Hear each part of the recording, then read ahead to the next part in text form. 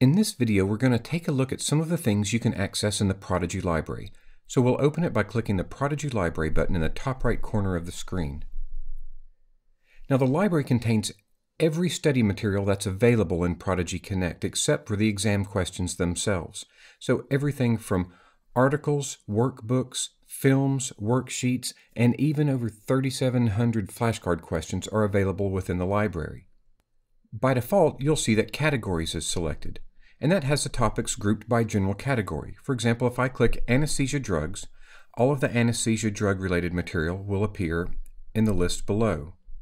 You can access any of them by simply clicking on them, and the material will appear in the panel on the right. If you want to widen this column, let's just slide this little button to the right, and it'll widen the column on the left so that we can read it more easily. You can also look at just films, which will display only the films that are available in ProdigyConnect. You can limit it to articles, to workbooks, and to worksheets. You should also note that the worksheets are also interactive. Not only can you print them out so that you have a labeled copy on one side of your paper and an unlabeled copy on the other, but you can click this button up here that says Interactive. When you do, it'll give you a version that you can study on your screen. When you think you have it memorized, click here to enter practice mode, and you can practice labeling the diagram.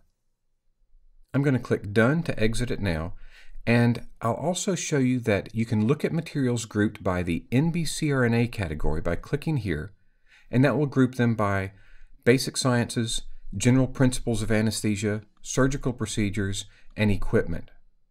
You also have access to the quick review, which are the flashcard style questions. So for example, if we wanted to look at Addison's disease, we have a page that we can print out, fold it in half lengthways, and the questions are on one side, and the answers and the rationale are on the back. You can also click Open in Flashcard app right here, and it'll jump directly to a flashcard app with those topics in it. So just click Show Answer, and Next to go to the next question, or you can click another topic from here and click Start to load it.